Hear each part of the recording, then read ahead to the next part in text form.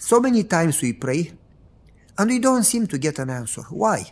Well, there are many explanations, many points, and we probably don't attempt to give all of them now. Later, throughout the course, we will go through those answers. Right now, probably we will attempt to get one or two answers. But when you pray, in the Bible, most of the prayers, a big percentage of the prayers, when they get an answer to prayer is not an event. It is a process. It's not a second. It's not an instant. Very few times the answer comes in an instant. Most of the time comes in time. For instance, Abraham, it took 25 years to get an answer to his prayer. Moses, 40 years. Noah, 120 years. Joseph, 13 years. A quick answer, Daniel, 3 weeks.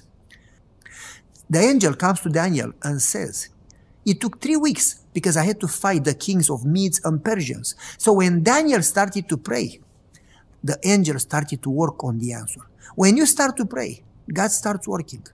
And you don't see his work. So you may think that God doesn't answer, but he is working on it. You need to keep praying so God could keep working. And you see the answer later. Answer to prayer, most of the time it's a process. I'm going to give you an example. My wife likes Dazzling. That's a perfume made by Estee Lauder.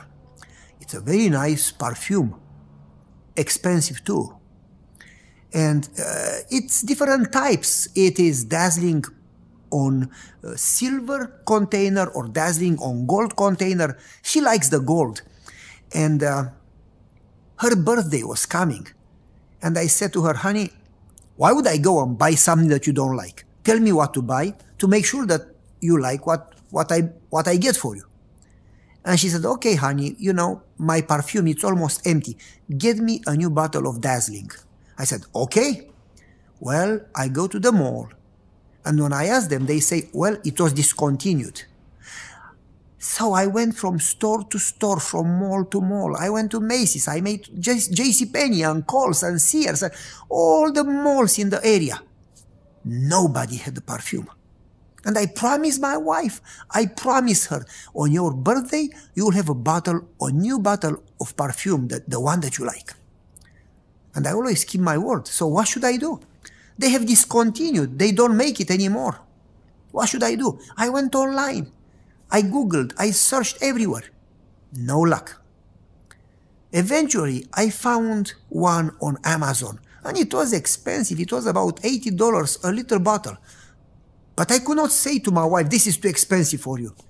Imagine what would happen, you know. She deserves a lot more than that. So I just kept quiet. I ordered it. And then I put a text to the seller.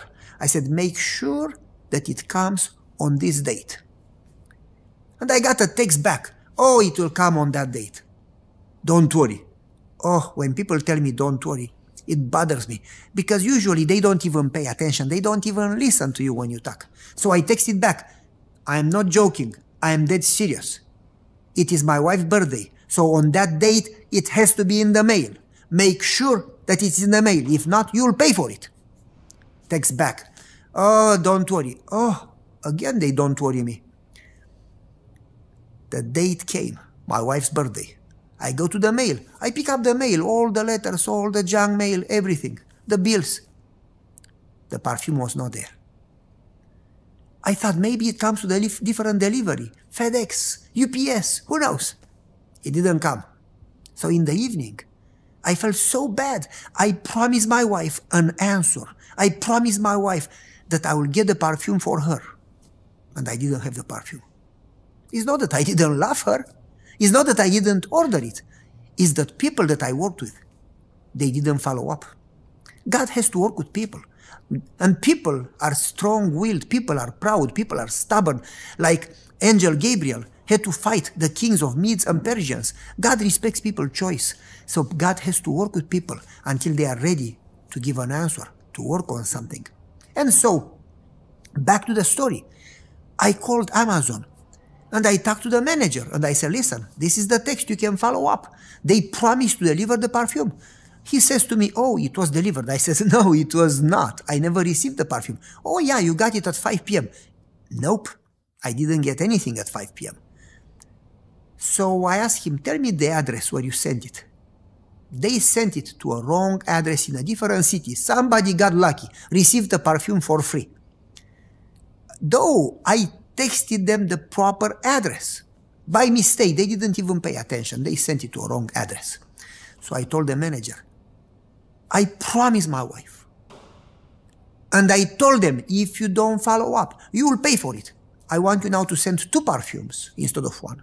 I want you to send it overnight. Basically, I don't care how much you pay. Overnight, basically not 5 days, but I want it tomorrow to have it. And I want you to send me a $100 gift because of the inconvenience. Because I didn't have the perfume on my wife's birthday. He said, oh, I cannot do that. I said, yeah, oh, yes, you can, because then I talk to your supervisor, and then you get in trouble. It's your mistake. You need to fix it.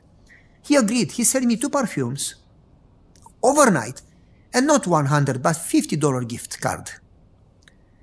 I went to my wife that evening. I was red, my head down. I said, honey, I'm so sorry, but I did my best, and yet I work with people. So the perfume didn't come. Oh, she was not upset. She was not frustrated. She was not doubtful. I wonder, is he going to get me a perfume? She had peace. She had joy. She gave me a hug. She kissed me. I said, why are you so happy? You didn't get the answer. And my wife simply said, I know you. I know that if you promise something, you'll have no peace until you get it. I know for sure that if you promised, I'll get a perfume. So I have peace of mind. May not be today, it will be tomorrow. I am not worried. Indeed, next day she got 2 perfumes, not 1. The reason we doubt God, when we don't seem to get an answer right away to our prayers, is because we don't know Him. Our real problem is not the problem that we have, but a lack of knowledge of God. We don't know Him enough. When you know Him, as my wife said, I know you. When we know Him, when we understand His love, He gave Jesus. What would be easier, to give you a perfume or a job, or to give His Son to die on the cross? If He gave Jesus, He says in the book of Romans, how will He not also in Jesus give us all things? He gave Jesus. To give Jesus, He took the whole heaven. He took the greatest sacrifice in the universe. To give you a job, God just says and it happens. It's like when He said, let there be light. There was light. Or to the sea, be still. It was still. To give you something, an answer, it's easy. But He gave you the most difficult, most expensive gift, Jesus. If you know Him, if you understand His love, if you understand His grace, if you understand His promises, God cannot lie because of His character. When He promised, you can rejoice. It is secure. Then you don't worry if the answer doesn't seem to come today. You know it will surely come. You just wait and rejoice in faith, like a child. When God promised, you can jump up and down and scream and rejoice and sing, because it will certainly come. And it's going to be better than what you asked.